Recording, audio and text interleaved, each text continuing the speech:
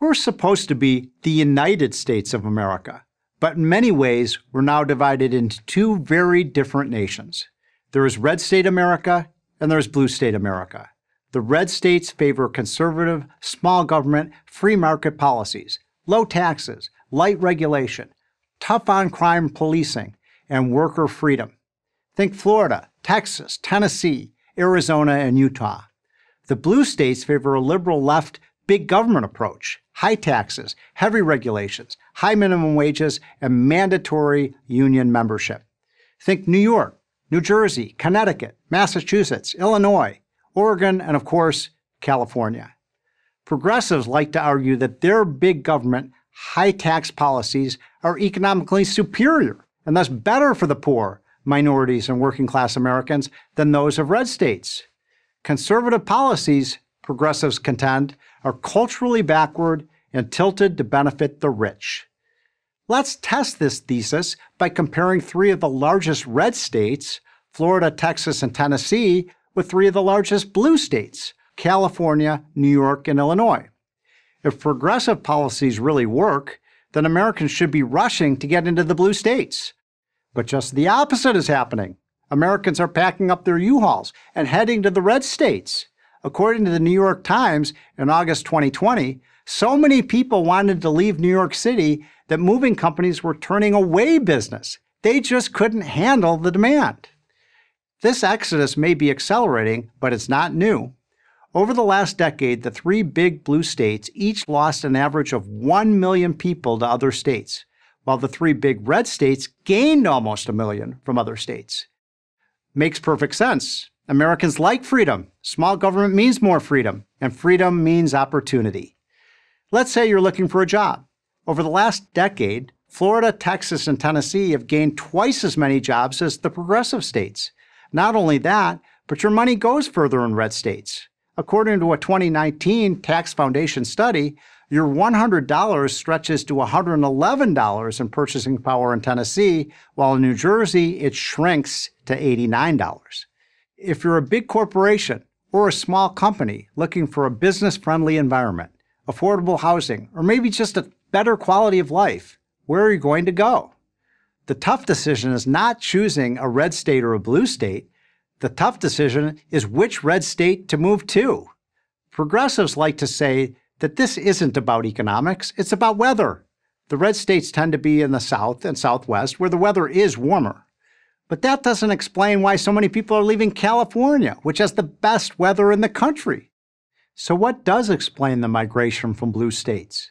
Start with taxes. The two most populous blue states, California and New York, have the highest tax rates in America, while the two most populous red states, Texas and Florida, have no income tax at all. When taxes get too high, people move to where taxes are lower. The problem for the high tax states is that these people take their money, their ambition, and their employees with them. Then there is crime. Do blue cities do better than red cities? The answer, of course, is no. Of the 20 cities with the highest murder rates, 18 are run by left-leaning Democrats, and for the most part have been for decades. And these cities aren't getting safer, they're getting more dangerous. A good chunk of Minneapolis was burned to the ground as a result of riots following the death of George Floyd.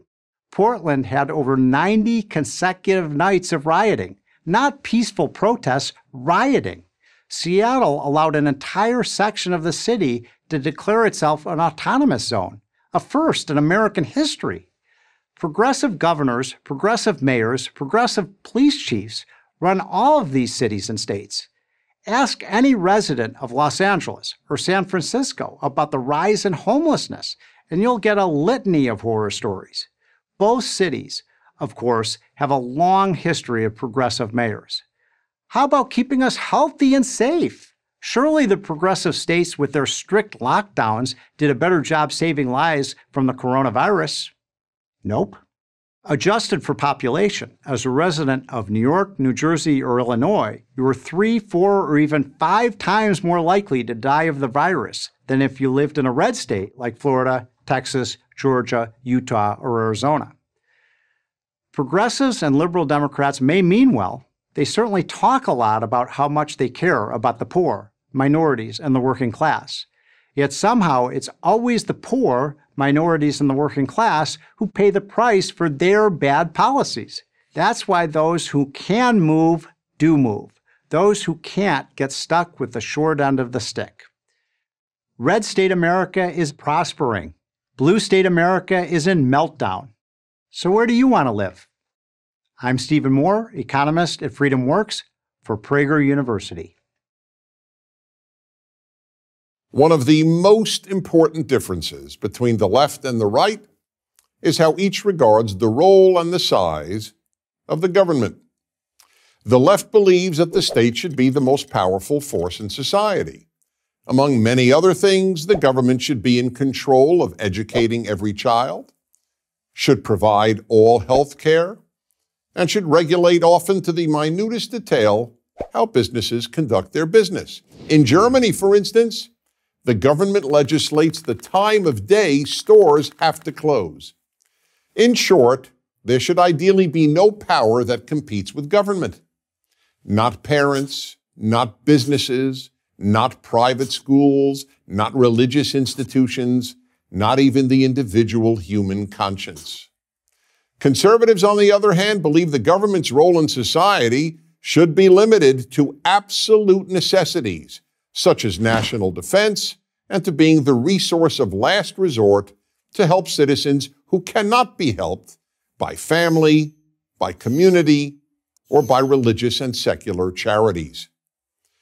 Conservatives understand that as governments grow in size and power, the following will inevitably happen. 1. There will be ever-increasing amounts of corruption. Power and money breed corruption. People in government will sell government influence for personal and political gain, and people outside government will seek to buy influence and favors. In Africa and Latin America, government corruption has been the single biggest factor holding nations back from progressing. 2. Individual liberty will decline. With a few exceptions, such as an unrestricted right to abortion, individual liberty is less important to the left than to the right. This is neither an opinion nor a criticism. It is simple logic. The more control the government has over people's lives, the less liberty people have. 3. Countries with ever-expanding governments will either reduce the size of their government or eventually collapse economically. Every welfare state ultimately becomes a Ponzi scheme, relying on new payers to pay previous payers. And when it runs out of the new payers, the scheme collapses. All the welfare states of the world, including wealthy European countries, are already experiencing this problem to varying degrees. 4. In order to pay for an ever-expanding government, taxes are constantly increased. But at a given level of taxation, the society's wealth producers will either stop working, work less, hire fewer people, or move their business out of the state or out of the country. 5. Big government produces big deficits and ever-increasing and ultimately unsustainable debt. This, too, is only logical. The more money the state hands out, the more money people will demand from the state. No recipient of free money has ever said, "Thank you, I have enough." Unless big governments get smaller, they will all eventually collapse under their own weight, with terrible consequences socially as well as economically. 6. The bigger the government, the greater the opportunities for doing great evil. The 20th century was the most murderous century in recorded history. And who did all this killing? Big governments. Evil individuals without power can do only so much harm. But when evil individuals take control of a big government, the amount of harm they can do is essentially unlimited. The right fears big government. The left fears big business. But Coca-Cola can't break into your house or confiscate your wealth. Only big government can do that. As irresponsible as any big business has ever been, It is only big government that can build concentration camps and commit genocide. 7, big government eats away at the moral character of a nation. People no longer take care of other people. After all, they know the government will do that. That's why Americans give far more of their money and volunteer far more of their time to charity than do Europeans at the same economic level. Without the belief in an ever-expanding government, there is no left. Without a belief in limited government, there is no right. I'm Dennis Prager. A fundamental difference between left and right concerns how each assesses public policies. The right asks, does it do good? The left is more likely to ask a different question. Take the minimum wage, for example. In 1987, the New York Times editorialized against any minimum wage. The title of the editorial said it all. The right minimum wage, $0.00. There's a virtual consensus among economists, wrote the Times editorial, that the minimum wage is an idea whose time has passed. Raising the minimum wage by a substantial amount would price working people out of the job market. Why did the New York Times editorialize against the minimum wage? Because it asked the question, does it do good? But 27 years later, the same New York Times editorial page wrote the very opposite of what it had written in 1987 and called for a major increase in the minimum wage. In that time, the Times editorial page had moved further and further left and was now preoccupied not with the question, does it do good, but with the question, does it feel good? And it feels good to raise poor people's minimum wage. Yes. A second example is affirmative action. Study after study, and more importantly, common sense and facts, has shown the negative effects that race-based affirmative action has had on many black students. Lowering college admission standards for black applicants has ensured a number of awful results. Just to cite one, more black students fail to graduate college. Why? Because too many have been admitted to a college that demands more academic rigor than they are prepared for. Rather than attend a school that matches their academic skills, a school where they might thrive, they too often fail at the more demanding school that lowered its standards to admit them. It's clear that supporters of race-based affirmative action ask, does it feel good, rather than does it do good? A third example is pacifism and other forms of peace activism. Many people on the left have a soft spot for pacifism, the belief that killing another human being is always wrong. Not all leftists are pacifists, but pacifism almost always emanates from the left, and just about all leftists support peace activism, peace studies, and whatever else contains the word peace.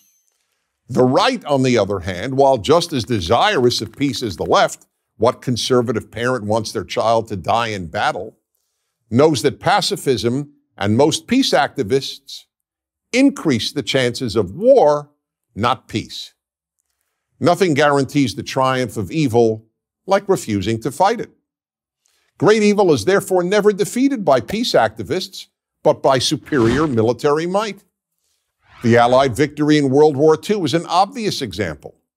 And violent Islamists today need to be killed before they behead, enslave, and torture more innocents. Supporters of pacifism, peace studies, American nuclear disarmament, and American military withdrawal from countries in which it has fought do not ask, does it do good? Because it almost never does good. Did the total withdrawal of America from Iraq do good? Of course not. It led to the rise of Islamic State with its mass murder and torture. Did the American withdrawal from Vietnam do good? No. It led to the violent communist takeover of South Vietnam. On the other hand, because American troops did not leave South Korea, Japan, and Germany, those countries have become three of the most prosperous and free countries in the world. So then, why do liberals support a higher minimum wage if it doesn't do good? Because it makes them feel good about themselves. We liberals, unlike conservatives, care about the poor. Why do liberals support race-based affirmative action? For the same reason. It makes liberals feel good about themselves. They appear to be righting the wrongs of historical racism. And the same holds true for left-wing peace activism. It's nice to think of oneself as a peace activist. All this helps to explain why young people are so much more likely to be liberal than conservative. They haven't lived long enough to really know what does good. But they do know what feels good. As society moves further and further to the left, so does the preoccupation with feeling good over doing good. The world is getting worse and worse, but many people are feeling better and better about themselves while it does. I'm Dennis Prager. The left and the right view America and its history very differently. Conservatives view America as President Abraham Lincoln viewed it, as the last best hope of Earth. While acknowledging America's flaws, conservatives regard America as the best society ever created, giving more people of more backgrounds, more freedom, more opportunity, and more affluence than any other society, and doing more good for more people in other countries than any society in history. The left, on the other hand, sees America as having been and continuing to be a very flawed country, morally no better than many and morally inferior to many. The left's view is that America was founded by rich white males who were intent on protecting their race, their wealth, and in many cases, their slaves. America was and remains sexist, intolerant, xenophobic, and bigoted. A country of unacceptable material inequality where the super rich and big corporations have far too much power and influence. The further left one goes, the more negative the assessment of America. Here's a telling example. On my radio show, I once dialogued with Howard Zinn, arguably the most influential American historian of the second half of the 20th century. Here is one part of our dialogue. Professor Zinn said, if people knew history, they would scoff at the idea that the United States is a force for the betterment of humanity. When I said that America has done more good for humanity than any other country, Professor Zinn responded, America has, quote, probably done more bad than good, unquote. For the left, the moral flaws in American history are enormous, but all the unique good America has done, both in America and abroad, is minimized or ignored. Take the example of slavery.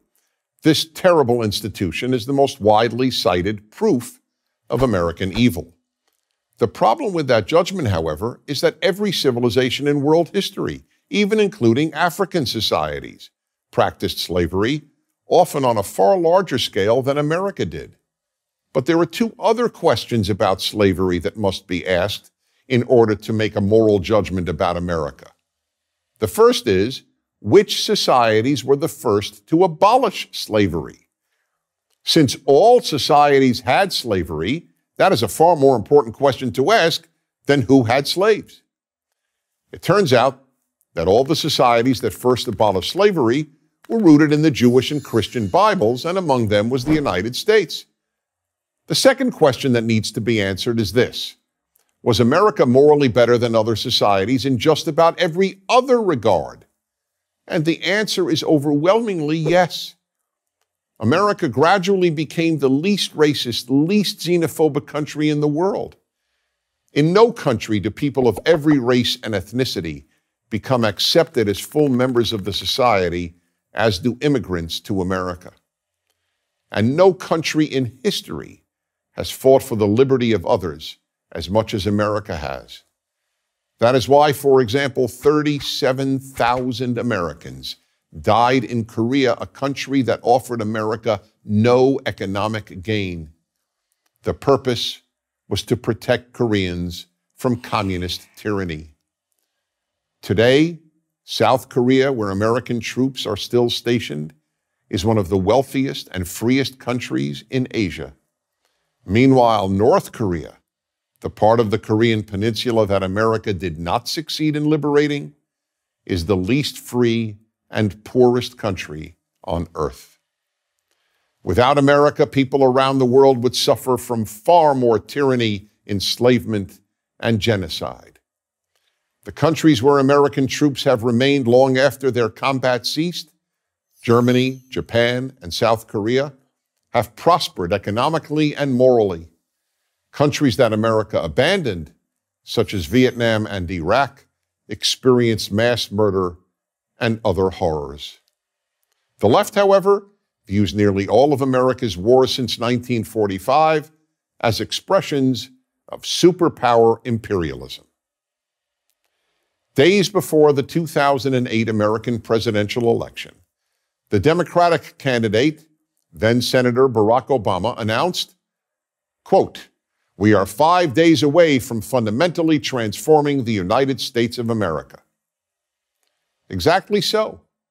The left wants to fundamentally transform America. The right doesn't.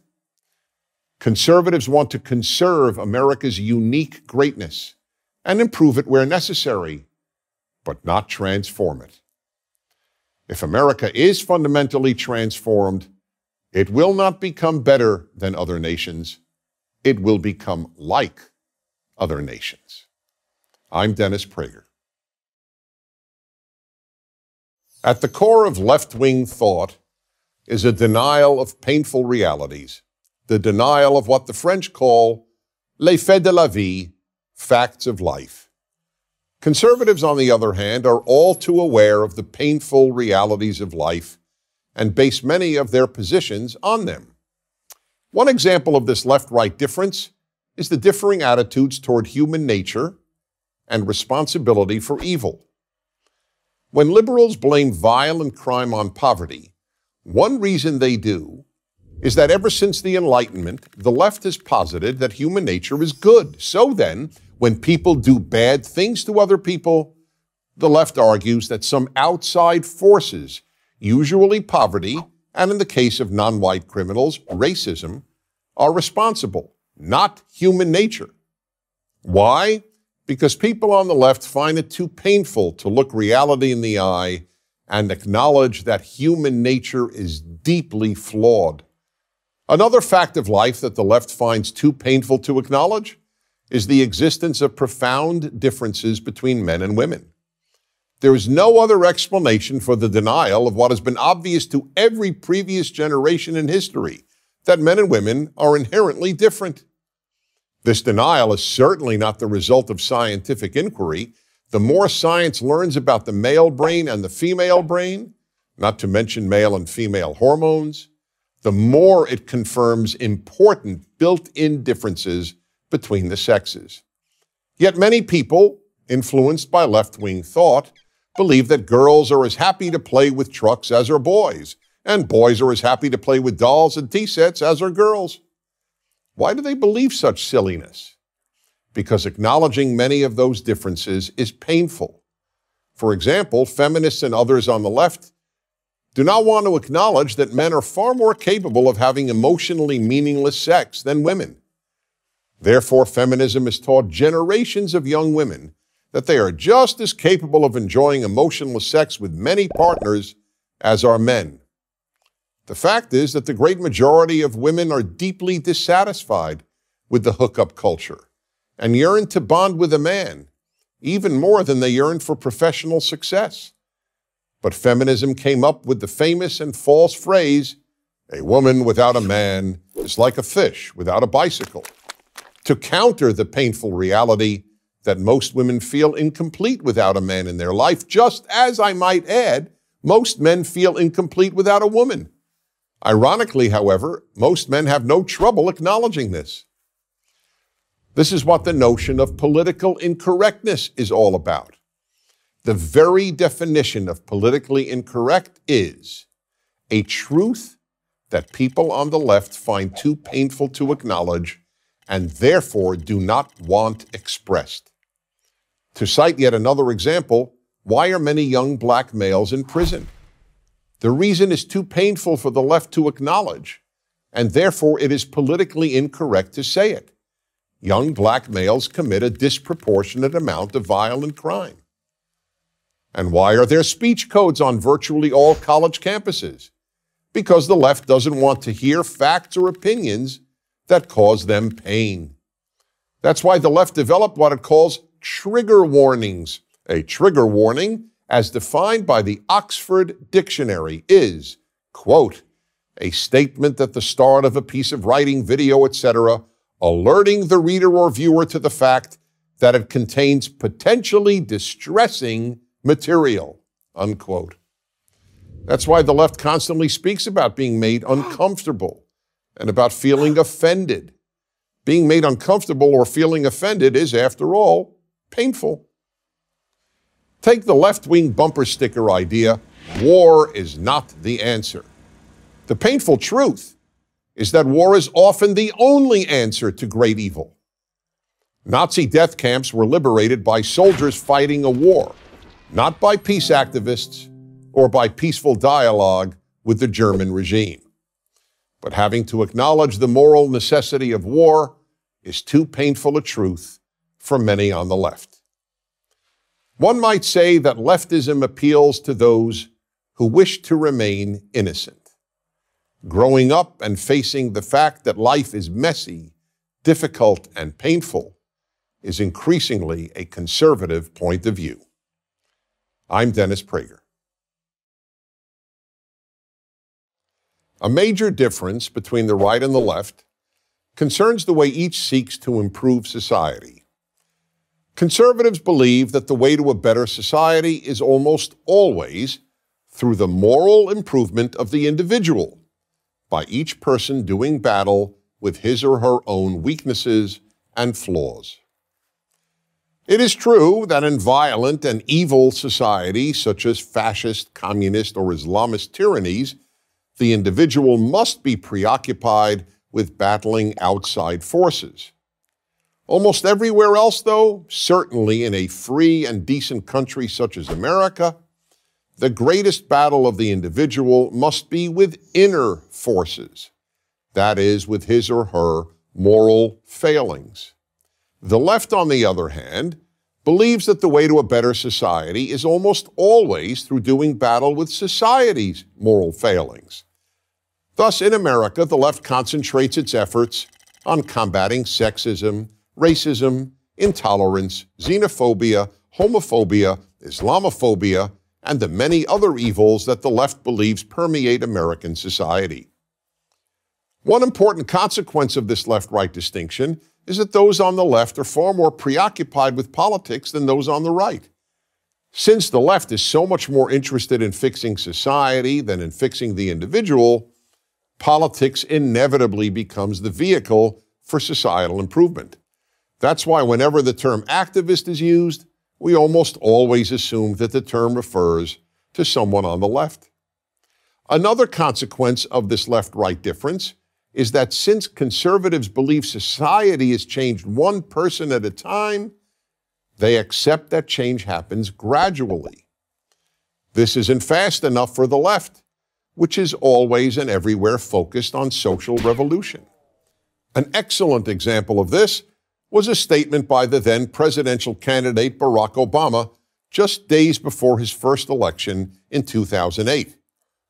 To a rapturous audience, he declared, "We are 5 days away from fundamentally transforming the United States of America." Conservatives not only have no interest in fundamentally transforming the United States of America, they are strongly opposed to doing so. Conservatives understand that fundamentally transforming any society that isn't fundamentally bad, not to mention transforming what is one of the most decent societies in history, can only make the society worse. Conservatives believe that America can be improved, but should not be transformed, let alone fundamentally transformed. The founders of the United States recognized that the transformation that every generation must work on is the moral transformation of each citizen. Thus, character development was at the core of both child rearing and of young people's education from elementary school through college. As John Adams, the second president, said, our Constitution was made only for a moral and religious people.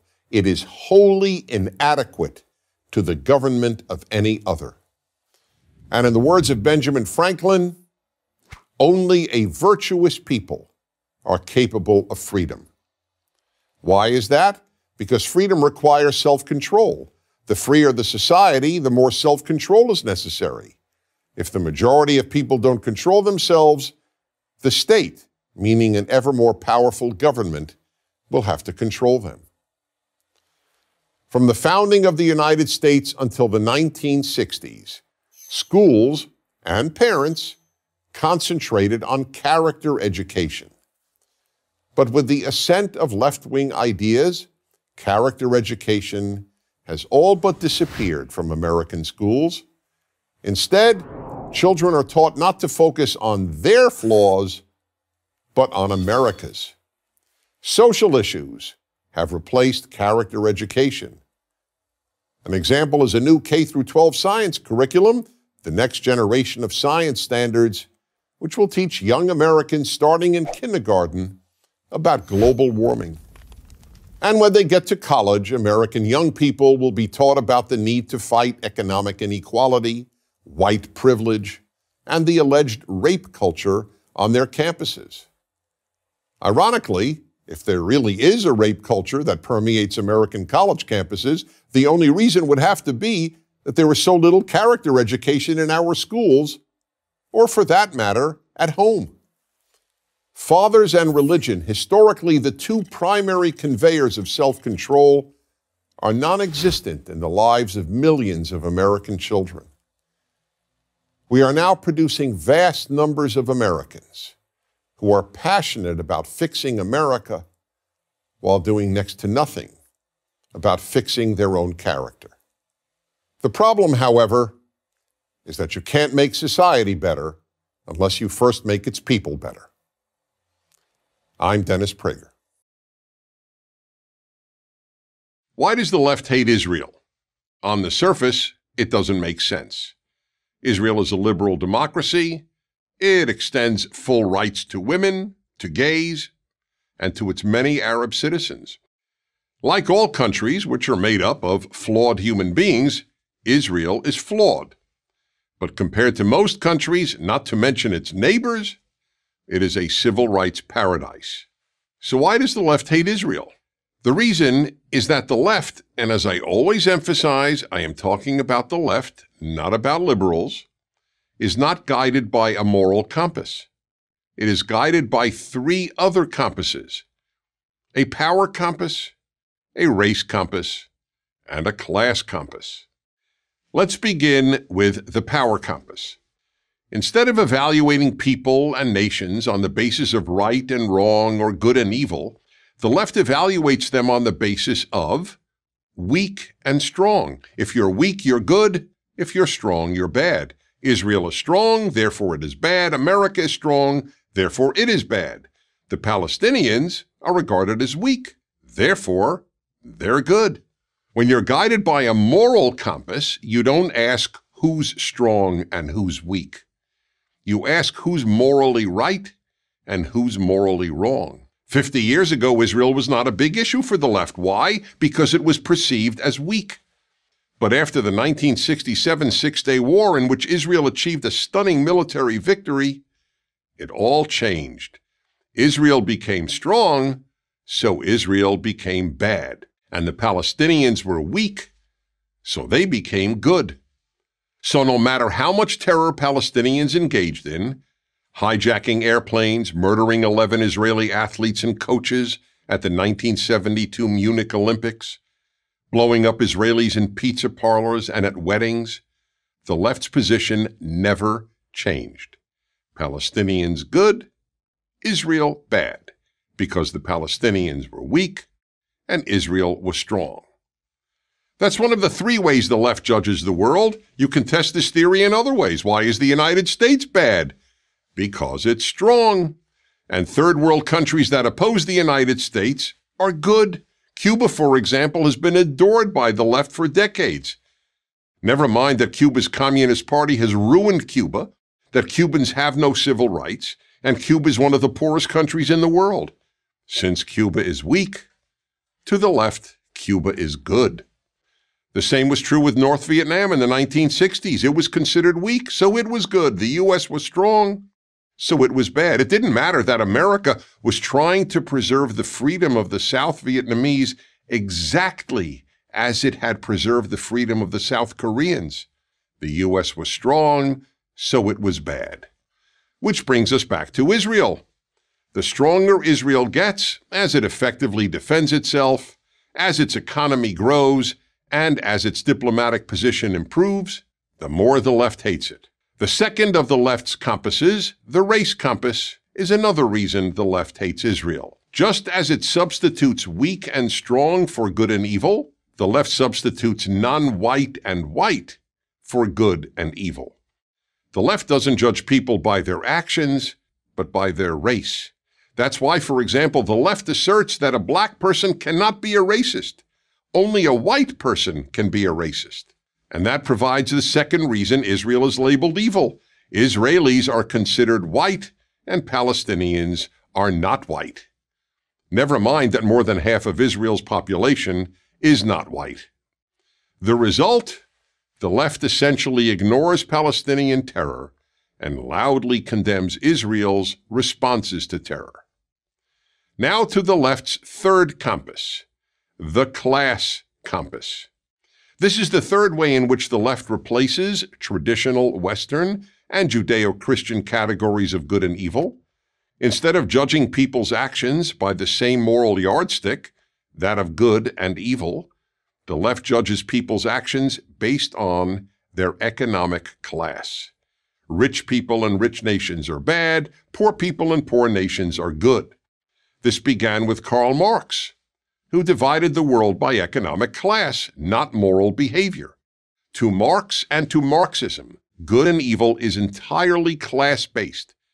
Good is defined as workers, evil as owners. And that is the third reason for the left's hatred of Israel and of America. They are both wealthy.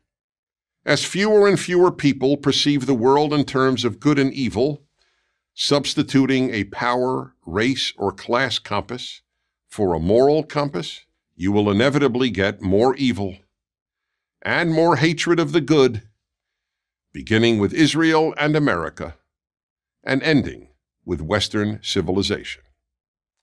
I'm Dennis Prager. Did you know that all success in life is based on conservative principles? Well, it's true. As I explain in my book, How to Be Right, The Art of Being Persuasively Correct, if liberals applied their no score, no winner, no loser belief systems to their hobbies or professions, they would fail miserably. Success relies on absolute truths, on supply and demand, on work and reward, on competition, and on achievement, not group identity. As the old saying goes, it doesn't matter if the cat is black or white, as long as it catches mice. Conservatives catch mice. Liberals buy them cheese with your money. It's interesting that people who participate in professions that require conservative values are so often on the left. Here are 3 examples you might not have thought of. Example 1, the musician. You'd think all of them are liberals in their personal lives, but only a few can actually afford to be. Smart musicians are often the most conservative people on the planet. Someone has to pay for the gas, the guitar strings, and the antibiotics. When you see your favorite metal band, you can bet that the whole tour is mapped out not as some hippy-dippy road trip, but as a meticulously planned endeavor to wring every penny of profit out of it. Maybe it's not surprising then that the most successful rock band in history is headed by someone who studied finance and accounting at the London School of Economics, Mick Jagger. And yes, it's true, satisfaction was about the joy of capital gains. Example 2, fitness. As a former editor of a health magazine, I can attest the government cannot give you six-pack abs unless you get them to pay for the implants. Exercise is perhaps the best example of conservative thinking at your disposal. For the amount of effort you put in, you reap the reward you deserve. If you pump iron for 2 hours, 3 times a week, your body will change as a direct result. Fitness is one bank where you deposit effort and you build a portfolio of reward.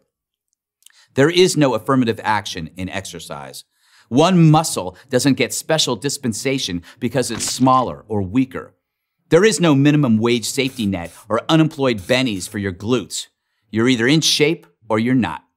No one is going to redistribute my awesome pecs. As President Barack Obama famously once said, "You didn't build that." Sorry, but I did. Example 3, cooking.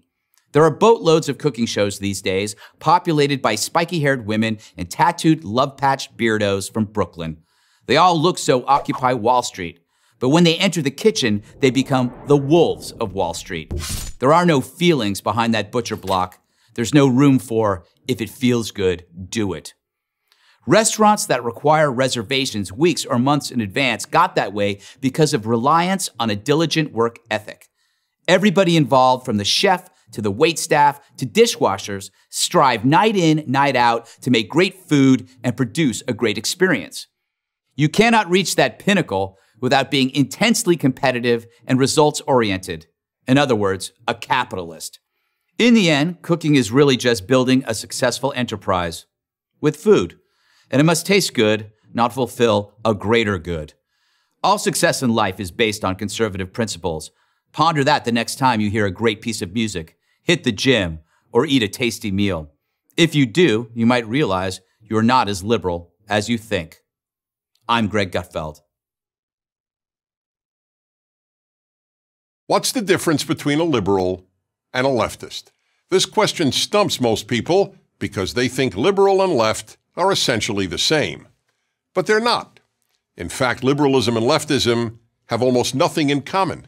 But the left has appropriated the word liberal so effectively, almost everyone, liberals, leftists, and conservatives, thinks they are synonymous. But they're not. Let me offer you 6 examples. 1. Race. This is probably the most obvious difference between liberal and left. The liberal position on race has always been A, the color of a person's skin is insignificant, and B, those who believe race is significant are racists. Meanwhile, the left believes the very opposite. To the left, it's the liberal attitude toward race. It's unimportant. That is racist. That's why the University of California officially lists the statement, "There is only one race, the human race," as racist. And liberals have always been passionately committed to racial integration, while the left is increasingly committed to racial segregation, such as all-black dormitories and separate black graduations at universities. 2. Capitalism. Liberals have always been pro-capitalism because liberals are committed to free enterprise and because they know capitalism is the only way to lift great numbers of people out of poverty. It is true that liberals want government to play a bigger role in the economy than conservatives do. But liberals never opposed capitalism, and they were never for socialism. Opposition to capitalism and advocacy of socialism are left-wing values. 3. Nationalism. Liberals believe in the nation-state, whether that nation is the United States, Brazil, or France. But because the left divides the world by class rather than by national identity, the left has always opposed nationalism. So, while liberals have always wanted to protect American sovereignty and borders, the left is for open borders. When the writers of Superman were liberals, Superman was a proud American whose very motto was truth, justice, and the American way. But that all changed a few years ago when left-wing writers took over the comic strip and had Superman renounce his American citizenship to be a citizen of the world. The left has contempt for nationalism, seeing it as the road to fascism. Better that we should all be citizens of the world in a world without borders. 4. View of America. Liberals have always venerated America. Watch American films from the 1930s through the 1950s, and you will be watching overtly patriotic, America-celebrating films, virtually all produced, directed, and acted by liberals. Liberals were quite aware of America's imperfections, but they agreed with Abraham Lincoln that America is the last best hope of Earth. The left, however, believes the left is the last best hope of Earth and regards America as racist, sexist, homophobic, xenophobic, violent, and imperialistic. 5. Free speech. No one has been more committed than American liberals to the famous statement, "I wholly disapprove of what you say, but I will defend to the death your right to say it." But the left is leading the first widespread suppression of free speech in modern American history, from the universities to the tech companies that govern the internet to almost every other institution and place of work. Of course, the left claims to only oppose hate speech, but putting aside the fact that the left deems hate speech anything it differs with, protecting what you or I might consider hate speech is the entire point of free speech. 6. Western civilization. Liberals have always championed and sought to protect Western civilization. Liberals celebrate the West's unique moral, philosophical, artistic, musical, and literary achievements, and have taught them at virtually every university. The most revered liberal in American political history, President Franklin Roosevelt, often cited the need to protect Western civilization and even Christian civilization. Yet when President Donald Trump spoke of the need to protect Western civilization in a speech in Warsaw, the left-wing media, also known as the mainstream media, denounced him. They argue that Western civilization is no better than any other, and that Western civilization is just a euphemism for white supremacy. So then, if liberalism and leftism are so different, why don't liberals oppose the left? In a nutshell, because they have been taught all their lives to fear the right. But as one of the best-known liberals in America, Harvard Law School professor Alan Dershowitz said, "As a liberal, as an American, and as a Jew, I far more fear the left than the right."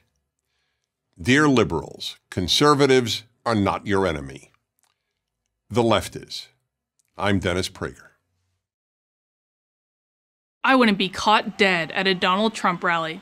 I mean, come on. I've given money to Bernie. And yet there I was, February 2020, listening to the President of the United States address a crowd of 11,000 supporters. How in the world did that happen? Well, it all started with knitting. I knit to relax, to escape the drama of real life. But like almost everything nowadays, even knitting has become political, to the point that only those with politically correct views are welcome in the online knitting forums. You think I'm kidding. I wish I were. But I'm not. The online knitting mob is real. And like all mobs, it's mean. That always made me uncomfortable. The insults and the name-calling. But I despised those knuckle-dragging Republicans as much as the next knitter. So despite my discomfort, I never gave it much thought. Truth is, I'm more interested in mastering a 3-needle bind-off than discussing immigration policy. But the knitting mob wouldn't drop it. It became a fixation, a daily litany of how horrible the president and his followers were. It started to bug me. All I wanted to do was knit. But then I began to wonder, could those Trump supporters, some of whom were literally my neighbors, really be as irredeemable as they said? I assumed the answer was yes, but I had to find out. And that is how I came to be at a rally for the president on the eve of the New Hampshire primary. My friends urged me not to go. They feared for my safety. One offered me her pepper spray for protection. I declined, but I won't pretend I wasn't nervous. I had no idea what to expect. I arrived 4 hours early. The line outside the arena was already a mile long. At first, I said nothing to those around me. I didn't want to provoke a scene, but then, as people are wont to do when stuck in a long line, we started to chat. First pleasantries, and then to more serious topics. And here's what I discovered. These people were so nice. No one harassed me, no one intimidated me, no one threatened me. In fact, when I mentioned I was a Democrat, their response was invariably a smile and welcome. These were decent, hardworking people from every walk of life. Electricians, lawyers, school teachers, small business owners, veterans.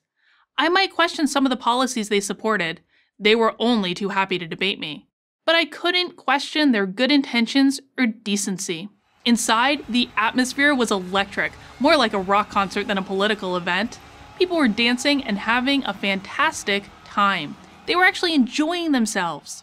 As it happens, 2 days earlier, I had been in this same arena for a Democratic Party rally. The contrast was stark. Whereas the event for the president was full of optimism and enthusiasm, the Democrats' event was all doom and gloom. The country was racked with racism, sexism, and xenophobia. At the Trump event, the participants were bursting with national pride. Of course, the president touted his achievements, especially the economy, and attacked his opponents. But I was surprised how funny he was, and his energy never flagged. He seemed to be enjoying the event every bit as much as his audience. Here's something else that surprised me. While the crowd had obvious affection for the country's chief executive, there was nothing slavish or mindless about it.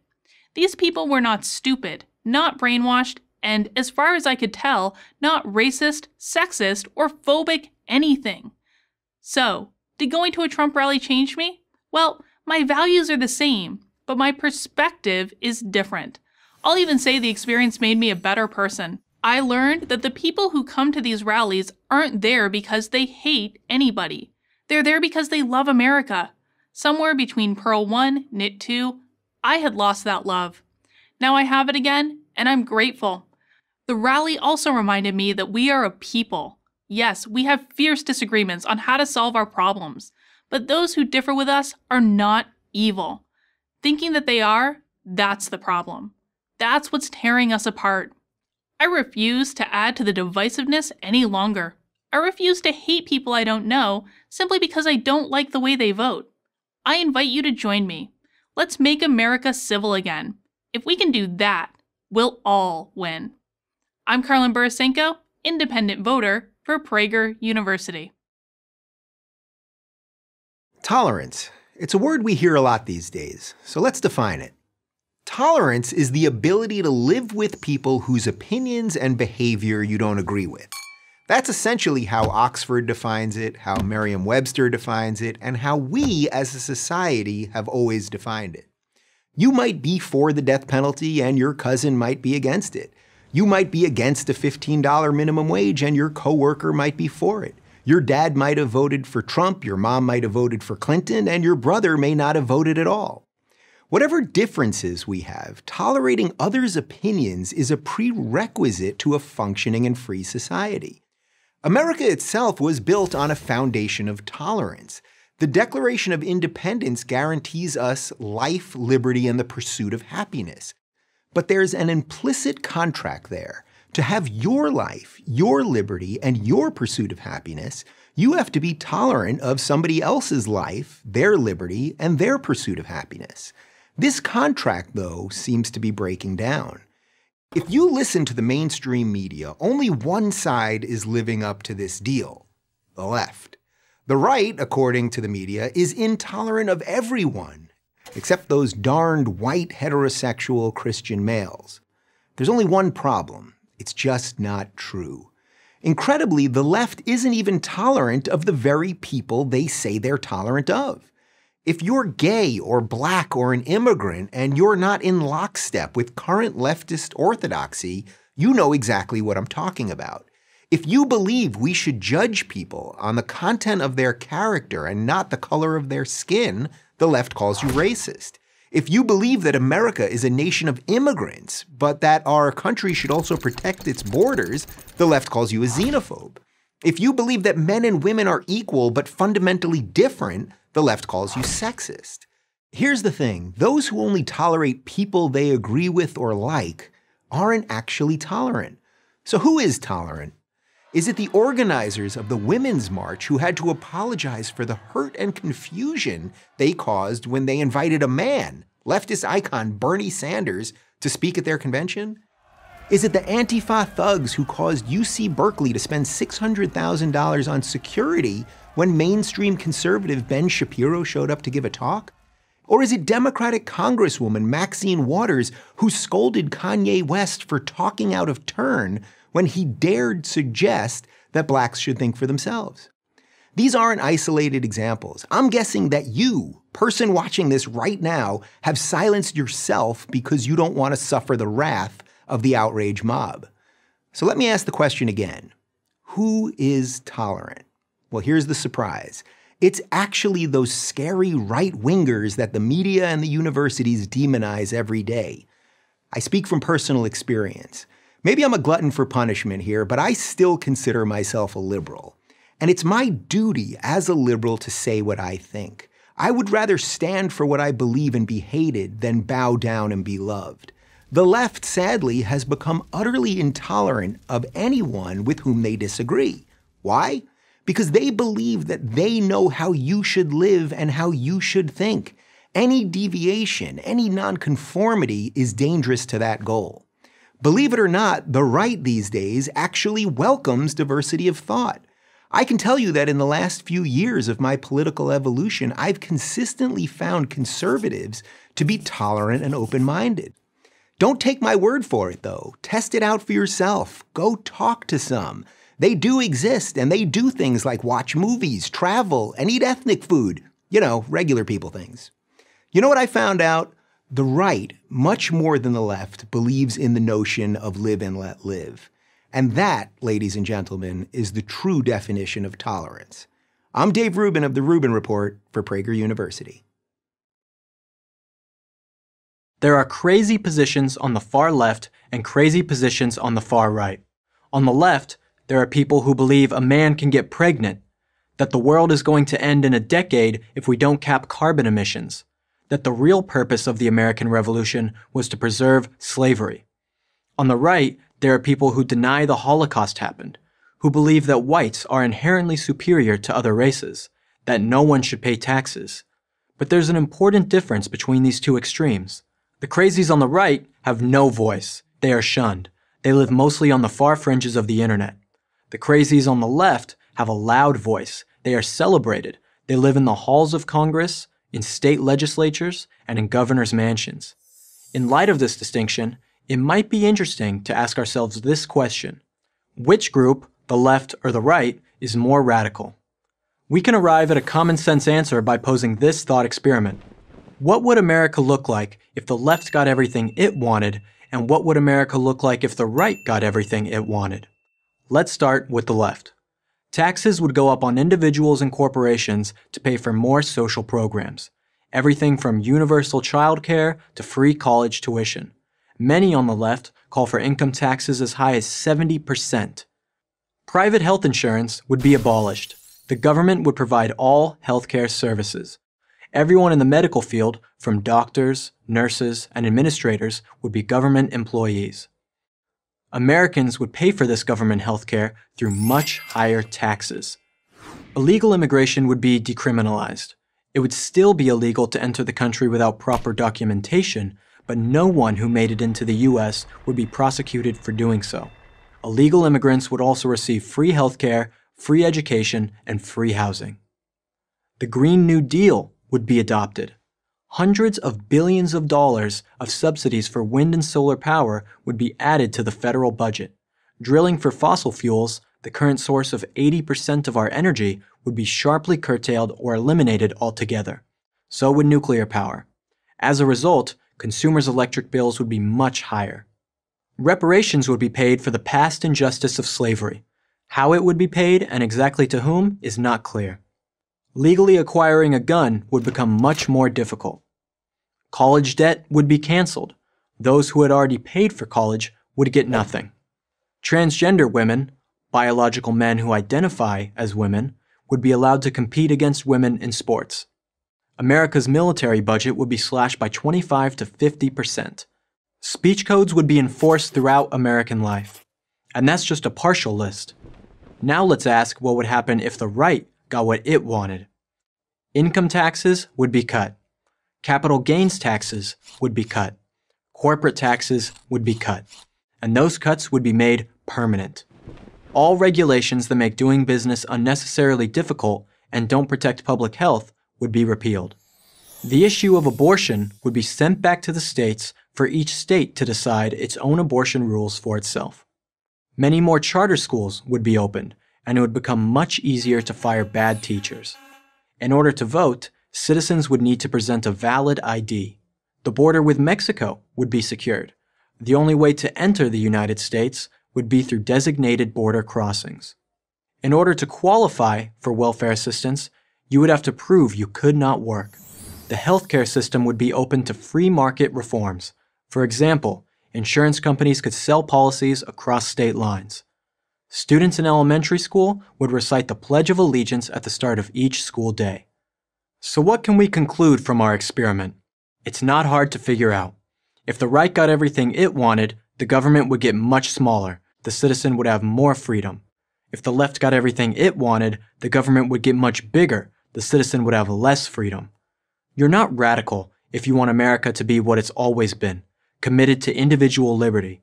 You're only radical if you want to fundamentally transform America into something it's never been. Which country do you want to live in? I'm Will Witt for Prager University.